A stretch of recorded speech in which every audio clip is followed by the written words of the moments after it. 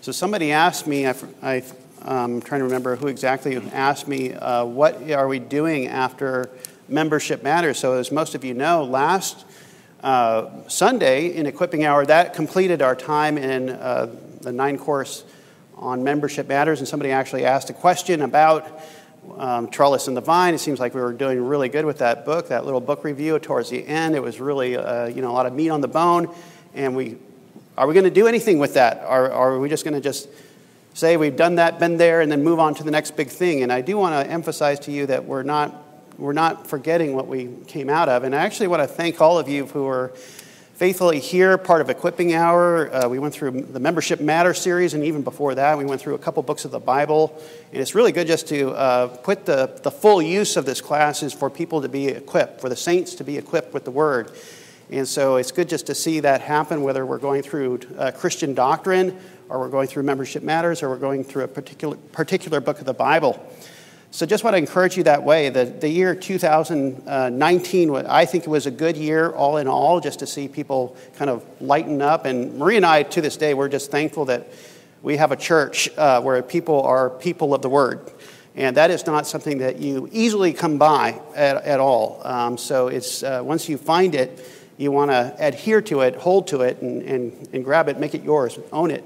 And so we do that with regards to this fellowship as well. But I thought what we would do is still not forgetting what we've been through, is this all ties into Christian doctrine, Membership Matters, Trellis and the Vine, is to launch into, for next year, this is looking ahead to 2020, to launch into next year a particular book of the Bible, which I think we can cover in a matter of 3 months, which is the first quarter of the next year, and that is the book of Ezekiel. And I will get into the reason why I chose this book. Some people would say, well, why don't you start with Genesis and just keep on going with Bible Survey or something like that? Why the book of Ezekiel? I don't know how many of you know of a son or brother or uncle who has the name of Ezekiel. It's a very odd name. So even the name Ezekiel, you may know somebody named Jeremiah or Isaiah, other Old Testament prophet names, but who names their son Ezekiel? It has a kind of a funny name, even kind of funny feel to it as well. And there's a reason why we are going through the book of Ezekiel, and I think it's very relevant in view of, or in light of, the state of our nation right now, and how it is somewhat of a, not somewhat, but is very much a struggle to be a Christian in the current era, in the current times in which we live. And you will kind of hopefully see that more and more as we get into the book of Ezekiel.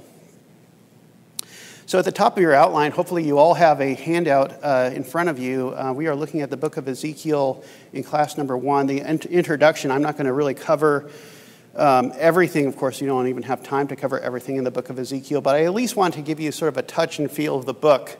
So sometimes if I say Genesis, you automatically think of the garden, you think of the serpent, you think of Abraham.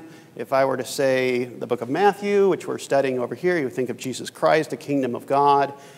But if I said Ezekiel, how many would go, Ezekiel,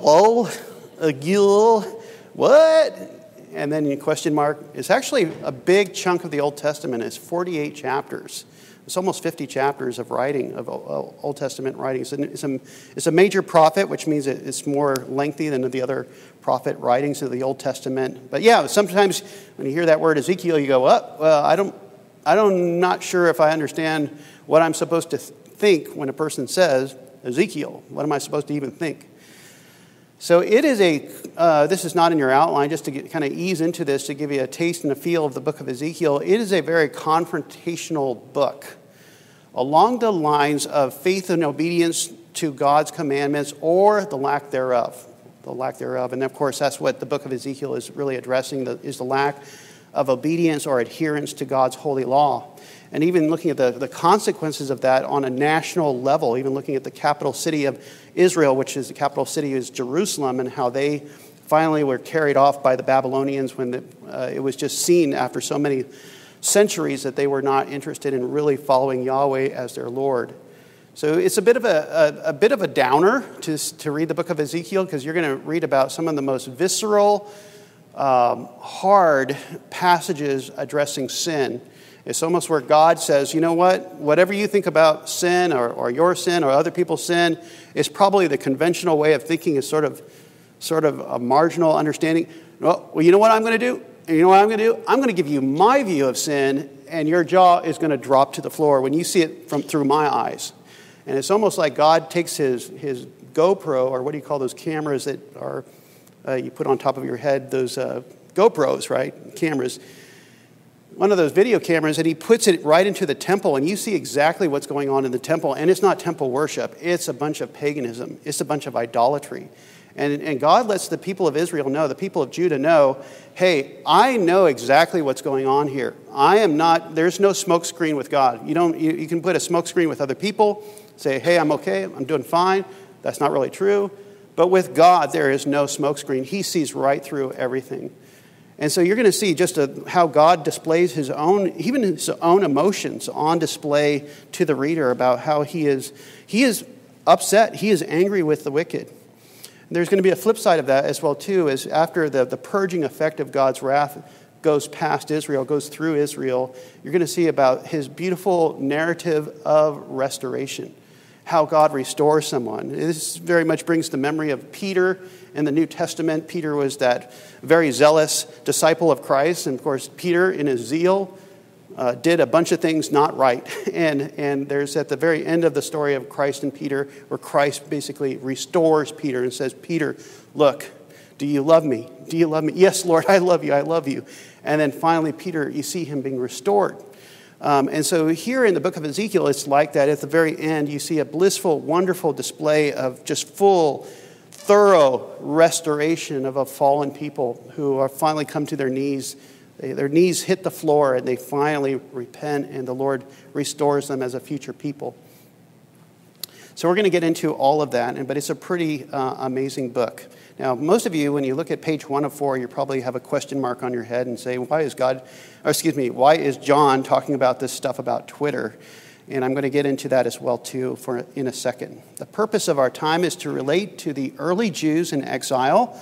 This historically happened more than 2,000 years ago, 500 years ago, to relate to the early Jews in exile, leaving their glory days, entering into hostile territory, always looking ahead to the kingdom of redemption. And that's where the book of Ezekiel ultimately ends, with temple glory. The temple that was once desecrated is restored in an amazing way that's over the top, that I can't even explain in a single sentence. It's just over the top. But you're going to see how this looks ahead to that temple of kingdom glory.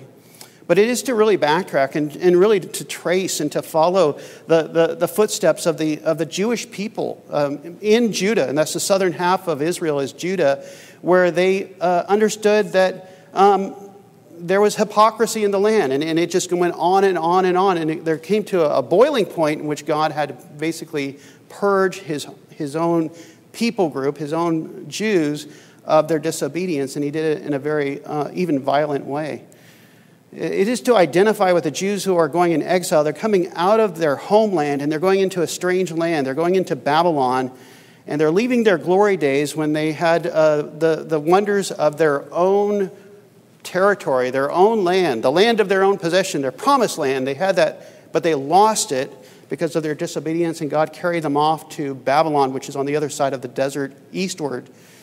They left their glory days, and they entered into somewhat of a hostile territory, pagan territory. As they were doing that, they always had to look ahead to the kingdom of redemption, which Ezekiel is basically unfolding for them. So this is a very interesting story, because Ezekiel is actually carried off with the disobedient people. And this is just kind of interesting. Ezekiel is a faithful priest. He's working in the temple. God gives him a vision, and it comes to the point where God says, okay, I'm going to unleash my wrath upon these people for their disobedience, for their idolatry, for their hypocrisy. Ezekiel is actually going to be carried off with his fellow countrymen to Babylon, and he's going to be sort of their go-to person, almost like a shepherd to them, as he articulates to them how they are to live in view of their brand new surroundings, which is Babylon, which is very hard, very difficult. I do believe this is something that we could relate to even for ourselves in America today. Not to say that America is like Israel. I know people make that mistake. We, the nation of the United States of America, we're just like Israel. Well, hello, we're just another Gentile nation. We're not Israel. But there are things that the early Old Testament saints experienced that we could say for ourselves, even though I don't dress like them, I don't have their hair, I don't have their robes, I can kind of identify what they're going through with just a sense of seeing a nation that once had a sense of God, fearing the Lord, fearing God, in some measure, had a sense of that. And all of a sudden, that's out of the window, and all of a sudden, all around you, 360 degrees all around you is pagan, idolatry. And how am I to persevere in such a time as this? When everything basically says your Bible is wrong, your God is wrong, Christ is not the only way. Everything 360 degrees around you basically says something contrary to biblical Christianity. How do you live in a time like that? Very frustrating. And even sometimes we feel it in our own bones too as well when we recollect, the times that we have personally disobeyed the Almighty ourselves. And we may even feel some of that with regards to the ebbs and flows of God's judgment in the world around us as well, too. We feel it in our own bones. So this is something that I don't believe, again, that Israel is the United States of America. The United States of America is Israel. I don't go there. But this, by the same token, it is something that you, as a believer, as a struggling believer, can identify with what Israel was going through. They were leaving their glory days, all those days in which they had good memories of the name of God being broadcast loudly across the stadium. And everybody said, that is the God that we follow. Hooray, hooray. And all that is now, hush, hush, don't use that name anymore. You got to do it a different way now. And they had to adapt to the Babylonian way of thinking. Of course, they had things that involved friction and persecution is there. If you read the book of Daniel, you'll understand how that is. At the very top of your outline, I have the question, and I think this will help move things along, and that is the question, what if God was on Twitter? And this gets into the transparent component of the book of Ezekiel. When you get on Twitter, what you get is maybe too much transparency. Have you ever heard the statement, that was a lot of information? Maybe too much. Maybe you could just curb a couple of words, maybe say things not so straightforwardly. But on Twitter, you don't get to give a rejoinder like that. It's just coming at you. And this is exactly where the person is at. This is exactly where they stand. And so with Twitter, that's exactly what it is. And so it is with the book of Ezekiel. You get the visceral reaction of God's seeing the sin in his own holy land and how God is going to react just on impulse, almost frame by frame. And this is sort of the sense of the book of Ezekiel, where you start to really see it from God's perspective, just like when people are on Twitter, they are forced to see it from the person's perspective that's being broadcast to everyone. I know that's in the pejorative way of talking, and I don't mean to talk that way about the book of Ezekiel, but it's similar in some ways. It gives you the real gut reaction of the person who's experiencing something. That's what Twitter does. So on the top of your outline, Twitter, what is Twitter? I think everybody knows what Twitter is. It sends a short electronic message to a large online audience to update them as to what is happening real time, moment by moment. It was used to the extreme by the President of the United States in the past election and also in politics. Twitter also allows you to understand what a person's firsthand gut reaction is to something, be it good or bad.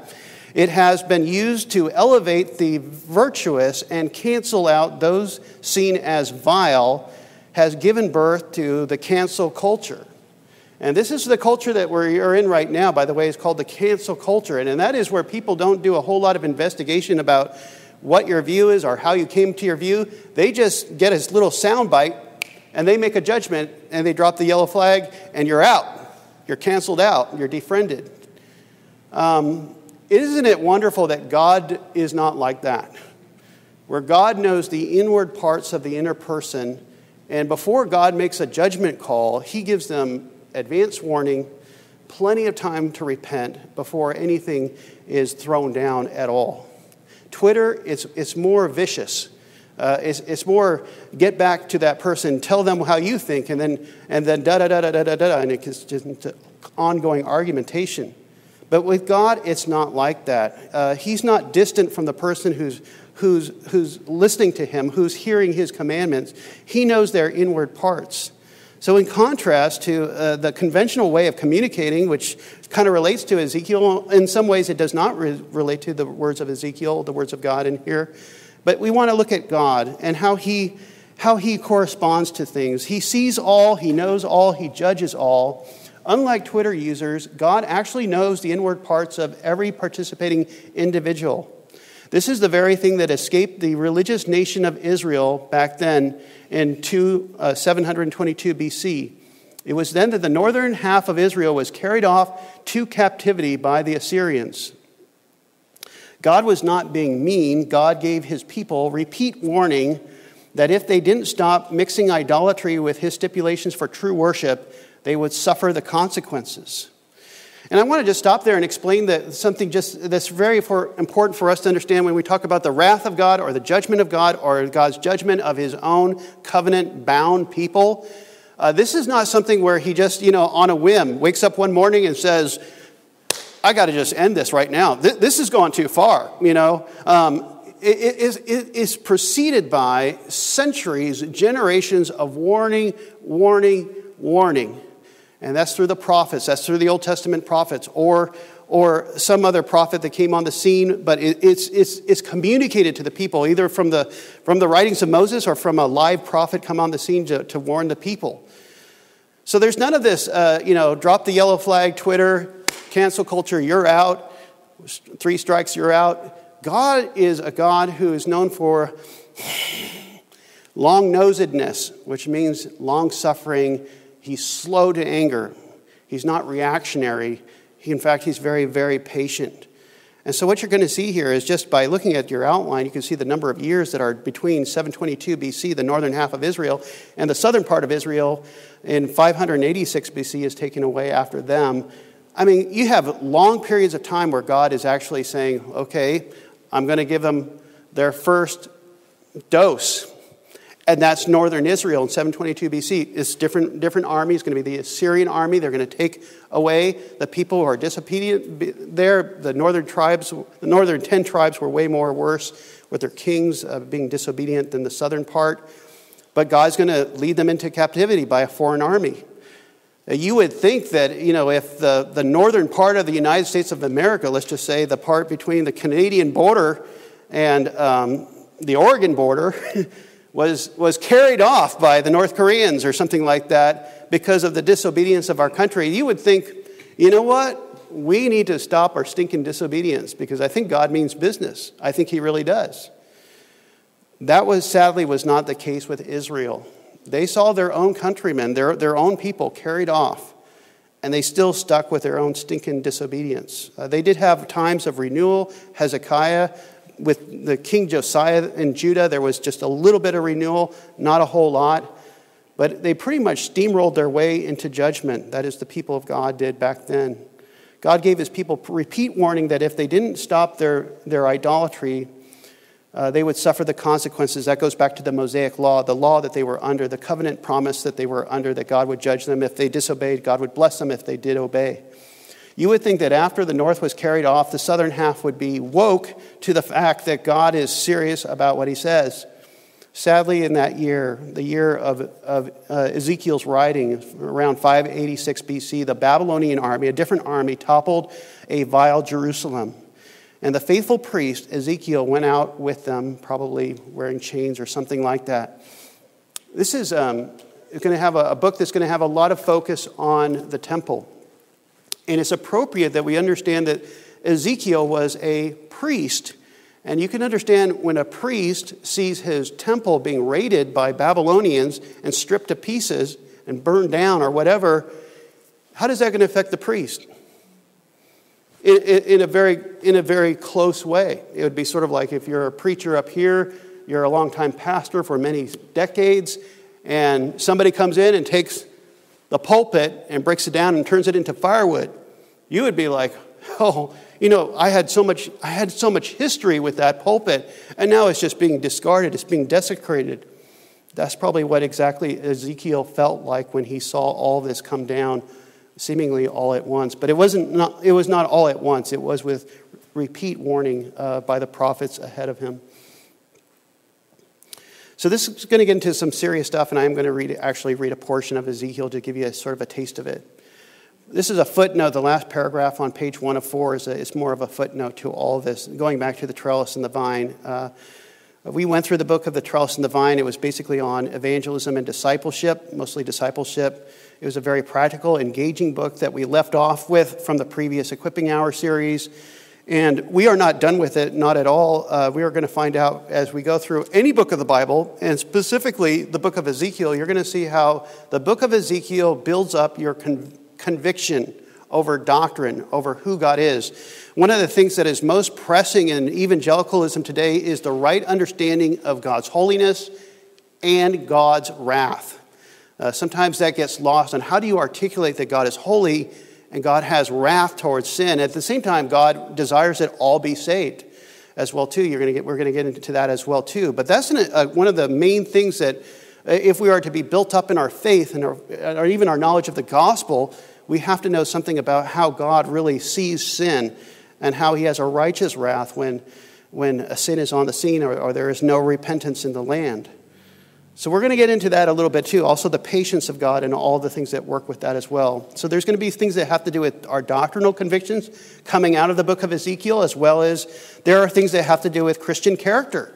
And one of the things that I think most of us, well, maybe not all of us here, but I know I do struggle with this sometimes, is how do I have strong conviction over doctrine, which I'm going to guard till blood is drawn from my vein. I will protect, I will guard doctrine at all costs. But at the same time, how do I have a sensitivity for the people coming from the unbelieving world where they're just saying, hey, I'm a Babylonian, and then we do this all the time. We think it's great. And your jaw drops to the floor and say, that is totally pagan. That makes God angry. How do you articulate that? And even how do you go about the whole thing about long-suffering and patience with a disobedient people? Those are topics, those are themes that will come up out of the book of Ezekiel, and they tie into Christian ministry, they tie into discipleship.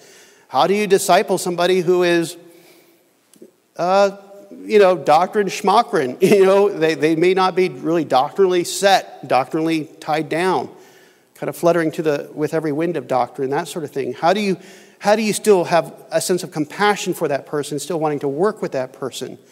You see in Ezekiel the very heart of God, how he still longs for his own people to be restored, fully restored on all sides. So this does tie into the trellis and the vine. It does tie into discipleship and many other things. Okay, I've said enough about page 1 of 4. I want you to turn in your outline, and you can see maybe a humorous thing. Hopefully you can spot my humor in the outline of Ezekiel on the inside.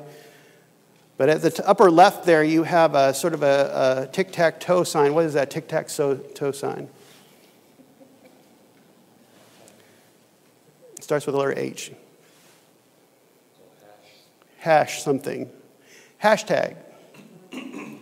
I think it's used in Twitter and other things as well. I'm not on Twitter right now, and I'm not on Twitter, and ignorance is bliss. I'm going to say that right now. I have no idea what I'm talking about. But it's the idea that if you want to get a good, strong thought across on the internet, you put a hashtag, and a person goes to that hashtag, and they get the whole rundown on where you stand. And so what we have here in your outline is sort of a 3-part block of main headers to the chapters of the book of Ezekiel. And this will carry us through and give you sort of an overarching view of how Ezekiel is written.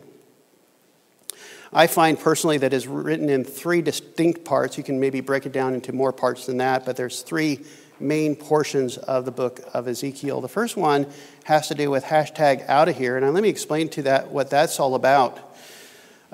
First of all, we know of just in our multimedia and our social media atmosphere where many people are just impulsively ready just to say, I'm out of here, I'm done with this relationship, and that's where the cancel culture comes. They defriend somebody and they just said, phooey, I'm out of here, I'm done. And we're going to contrast that with God's divine version of out of here. God actually does say to his own covenant people after they disobey for so long, he does say to them in so many ways, in so many shows, I'm out of here, that's a hard thing to say when the God of Israel, Yahweh, is like Ichabod, the glory of God has passed from here, he's gone, he's out of here. Where does that leave the people? Well, it leaves them in shambles. And we're going to learn about that in a minute. So the first part of the book is actually about understanding about how God, after so many years, so many generations have passed, he is ready to actually leave his temple. And he's going to get up and actually float and rise up out of his temple, out of his chair, out of his throne, and his chair is actually going to move to a different location.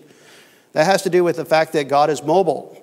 So many years, Israel, when they went to Jerusalem, when they went to the temple of Jerusalem, they said, this is where our God is at. You want to know where the God of the universe is at? Go to Jerusalem. Go to the temple. That's where he's at. That's where the Ark of the Covenant is. That's where we do all our ceremonies around the temple that Solomon built. This is where God is at. And just imagine in your mind, all of a sudden, you cannot say that anymore. When you go to the temple, it's full of cobwebs and ash.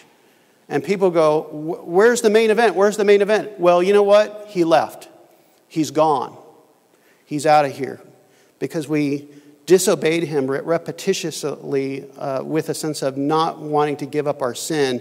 And so he finally said, I'm going to rise up and I'm going to move out. We're going to actually see this visibly in a vision of Ezekiel. So if you want to turn your Bibles to Ezekiel chapter 1, I'm going up ahead of our outline just a little bit, but I do want to give you sort of a touch and a feel of the book of Ezekiel. And you're going to get from the sense of this passage, God willing to just relocate himself to a different area, and that is to leave the nation which has been disobedient to him so long. So I'm reading from the book of Ezekiel, chapter 1, starting with Ezekiel in Babylon. You're going to go from this being talked about in the third person to Ezekiel in verse 4, giving his own testimony in the first person later on about what he saw, the vision, and how it relates to where God is going with this. Ezekiel chapter 1, verse 1. In the 13th year, in the 4th month, on the 5th day of the month, I was among the exiles by the Kabar River Canal. The heavens were opened, and I saw visions of God. On the 5th day of the month, it was the 5th year of the exile of King Jehoiakim. The word of the Lord came to Ezekiel the priest, the son of Buzi, in the land of the Chaldeans by the Kabar Canal. And the hand of the Lord was upon him there. Now Ezekiel writes in the first person, as I looked, behold, a stormy wind came out of the north, and a great cloud with brightness all around it, and fire flashing forth continually in the midst of the fire, as it were a gleaming metal. And from the midst of it came the likeness of 4 living creatures. And this was their appearance, and he gives them their appearances of the 4 creatures. Jump down to verse 15 about learning more about the living creatures that encircled the throne, and you're going to see the whole throne rise off the ground later on.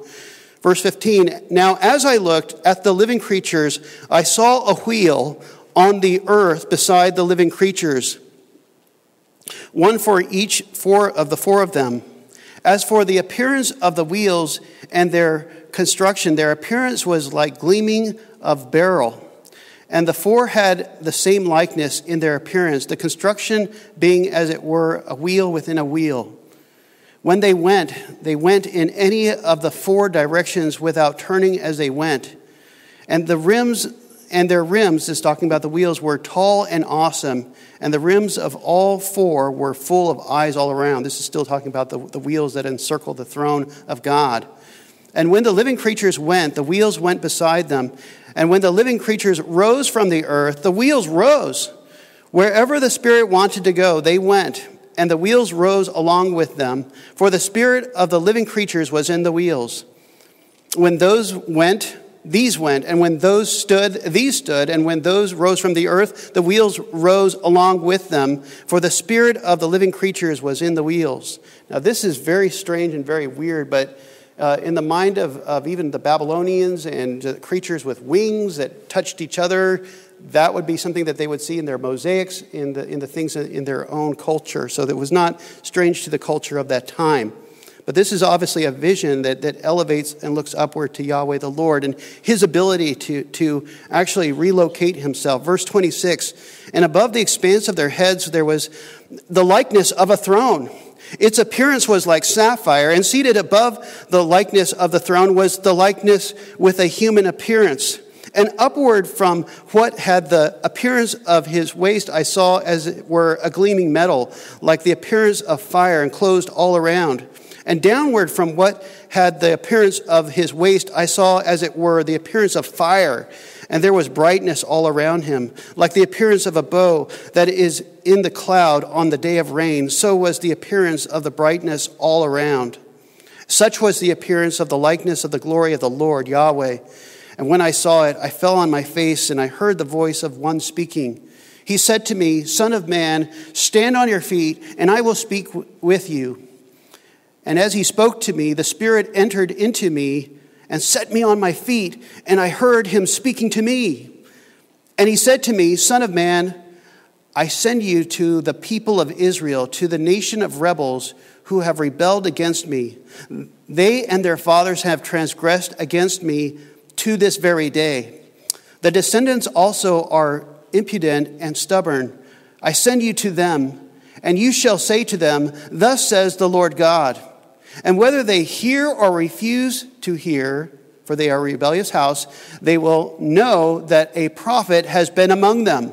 And you, son of man, be not afraid of them, nor be afraid of their words, though briars and thorns are with you, and you sit on scorpions. Be not afraid of their words, nor be dismayed at their looks, for they are a rebellious house. And you shall speak my words to them, whether they hear or refuse to hear, for they're a rebellious house.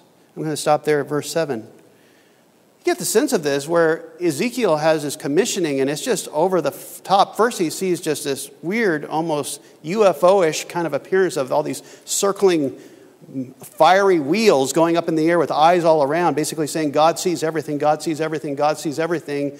And the throne is lifting up, and all of a sudden you see God go airborne up with his throne up in the air. And it's going this way, that way, that way, that way. Now this is going to connect to another passage that we're going to look at later on. But you start to see that he's not sitting in the corner in some back office saying, I wonder what those Israelites are up to today. He's very much on top of the situation. Very much on top of the situation. And that is a comforting reminder to Ezekiel. Ezekiel needed that. You'll find out this with most of the prophets you write about. The visions that they saw, though they be bizarre, they needed those. They needed a memorable picture of God being on top of the situation so that when they went into battle and they confronted the people over their sin, they could do it steady, Eddie, just like God would in their midst. And so the idea here is very clear. It's very clear. You're going to talk to the people, and they're going to go like this at you. Ezekiel, no.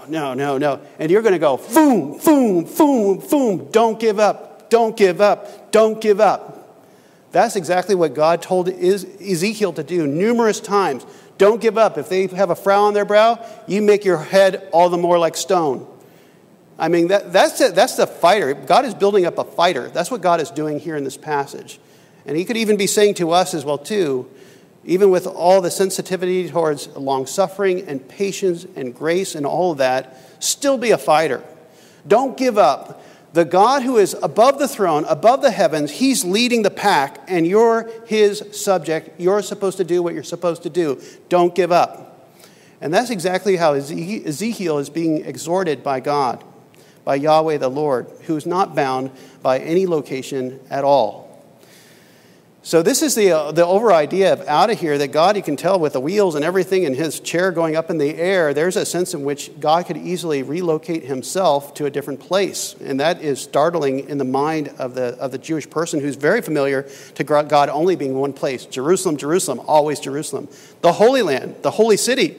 And God says, I can be anywhere I want to be. And that's good if you're going to Babylon on the other side of the desert, that God could even be what? There as well. He's not limited. Beautiful, beautiful picture. Beautiful picture. So this gets you the wider scope of things with regards to how God is, in one sense, he's out of here, but he's not just dropping the yellow flag. He's not just canceling out somebody willy-nilly. He's actually given them lots of time to prove themselves faithful to him, and it's only at the last resort he does what he does.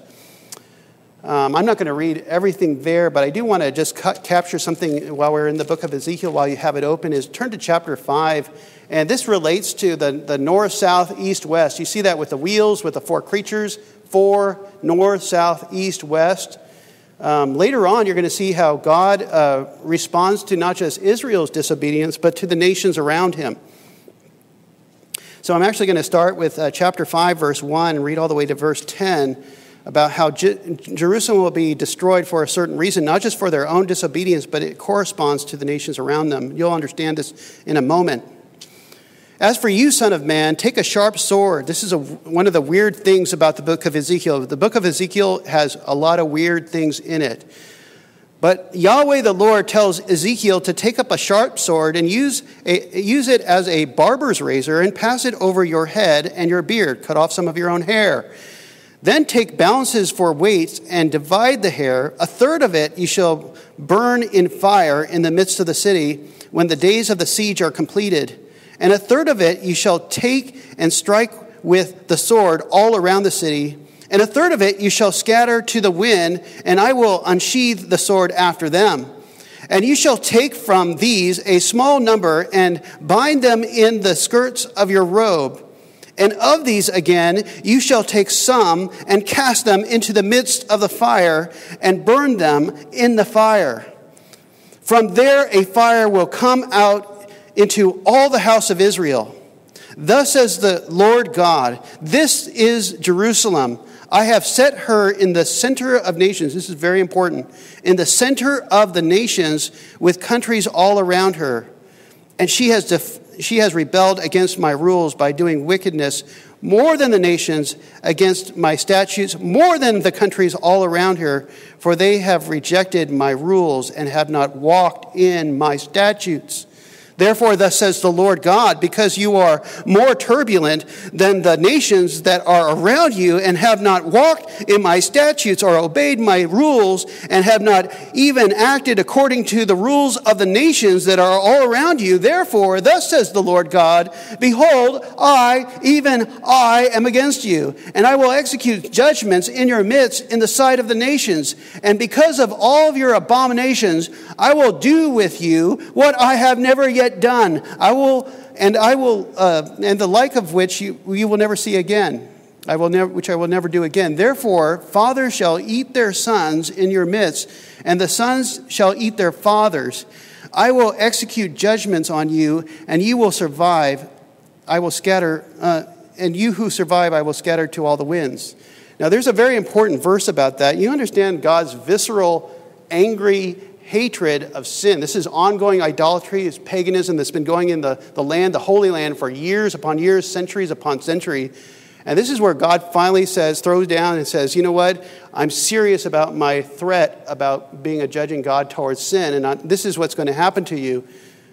You're going to be ending up going through a time of cannibalism where you're surrounded by your enemies on all sides. The Babylonians are going to be on all sides, and you're going to be stuck in your own city to the point where you actually have to cannibalize your own kids to survive. That is for food.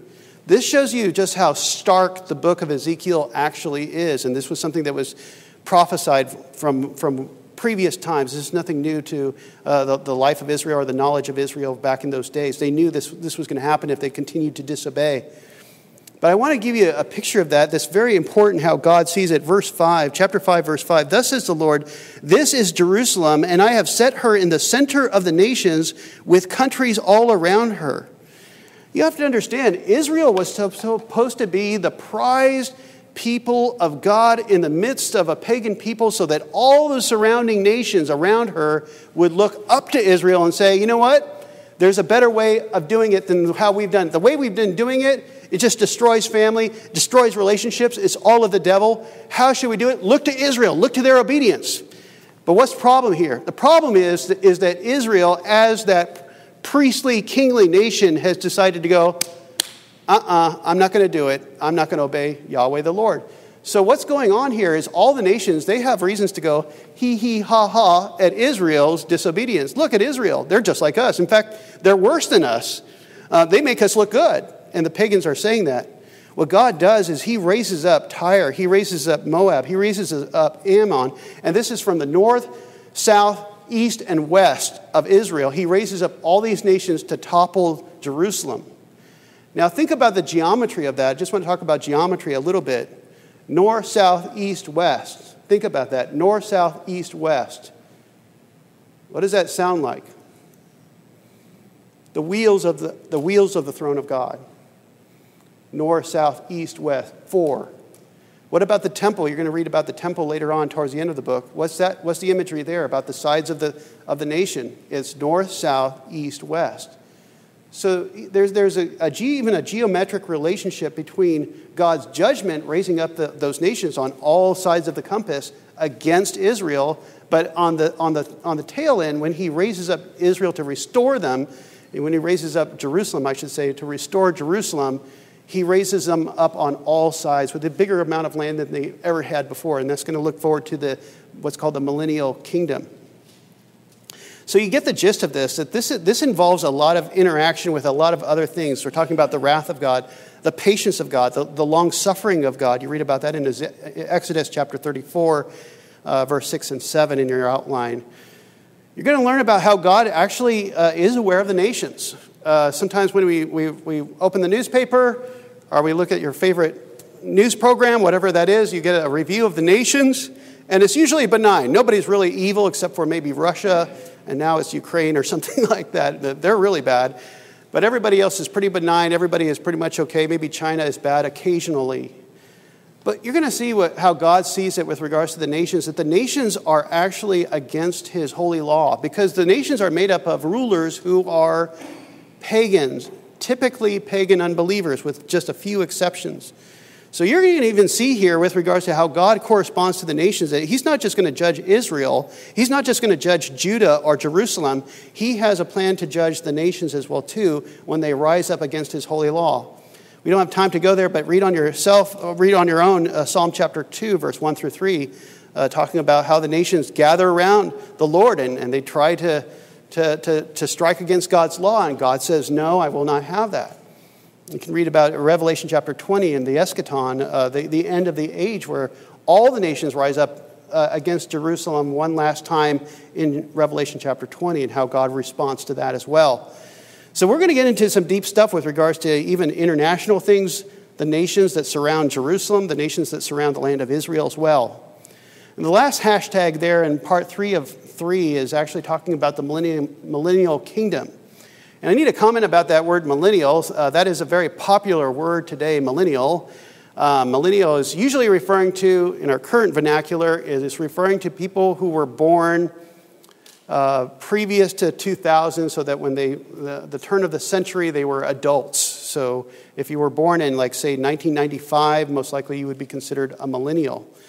But when we are looking at the millennial kingdom, we are not looking at a particular cut of the demographic of the United States of America. We're actually looking at a literal, I see it as a literal, some people don't see it necessarily as a literal, 1,000-year-long period of Christ's futuristic kingdom reign. And this is the big pickup after your heart sinks and you read so much about the siege of Jerusalem and what God did to basically say, I'm going to clean house in this land once and for all. Your heart sinks to the ground when you read passages like Ezekiel chapter 5. After that, way after that, when you get to Ezekiel chapter 33, 36, 48, you're going to learn about God's restoration. How God is going to bring his arms around a broken people because they broke his law and they're broken from the inside out, and he's going to gird them up. He's going to bring them back. He's going to raise them up. And I have it in your outline. I'm not going to read every single part. You can read it on your own. But sometimes when we talk about the millennial kingdom, and some of you may be eschatology buffs. I don't know how many here are eschatology buffs. But if you're an eschatology buff person, that means you're really into end times theology. You automatically know exactly how Revelation chapter 20 connects to the Ezekiel's temple, the millennial temple of the backside of the book of Ezekiel. You know all those things maybe by heart. What I want to do here is something that I think is very needful and purposeful, and it's to back off that just a little bit. So we do hope to get into the millennial kingdom and the millennial temple and what that looks like in the end times, looking into the future. This is not something you can see in Israel today. There's no millennial temple in the land of Israel today. This is all in the future. But what I would hope to do is to give not just the literalness of that and the dimensions of the temple, which are given there in Ezekiel chapter 40 through 48, but I want to give the spirit of it as well too. And that's important. And I forget who the person who told me this first. I think it was Rick Holland who used this phrase in my ear the first time, but it has something to do with seeing the forest before the trees. That does not mean that you don't examine the trees. You still are going to examine the trees. You're still going to do what you're supposed to do, verse by verse, when you need to do it. But seeing the forest before the trees, this is very relevant for Humboldt County because we know what forest looks like here. This is not the desert. This is Humboldt County. But seeing the forest before the trees is you're not looking at the bark. You're not looking at the leaves or the size of the pines. You're backing up, and you're looking at the whole forest, and you're saying, this is the panoramic view of everything. And I think what you can do with regards to Ezekiel's temple, they call it Ezekiel's temple, and the millennial temple, as some people call it that, you can do the same thing. See it from God's perspective. See it from the early Israel's perspective. See it from the captives of Babylon's perspective. See it from Ezekiel the priest's perspective. With your own eyes, you saw the temple desecrated. Cannibalism in your own homeland as people tried to survive with food from their own kin. You've seen it all, and everything is just bloody, burnt to the ground, and it looks disgusting, full of cobwebs. And your memory is basically, I think we're totally, we're a done people. We're done. God's so done with us. We disappointed God so much. He's rightfully, I won't argue with God, he's rightfully done with us. And because you have those memories in your mind, the pulpit crashing down, everything going through the roof. And then God says, you know what? After the halfway point of this book of Ezekiel, he says, you know what? I'm going to do something that is going to blow your mind away. I'm going to not just give you a new temple, I'm going to give you a land that you would never have imagined you would ever have, ever. And the dimensions of this temple is going to be so pristine. Everything is going to be orderly. There's going to be celebration. It's not going to be trampled upon any longer. And all of a sudden you go, well, I thought he was all done with us. I thought he was done with us. I mean, we heard him. We heard his feelings so bad. We did so many bad things in his presence, in his temple. And God mercifully, because God is gracious, comes back and says, I want you to see this. I'm going to give you a new heart.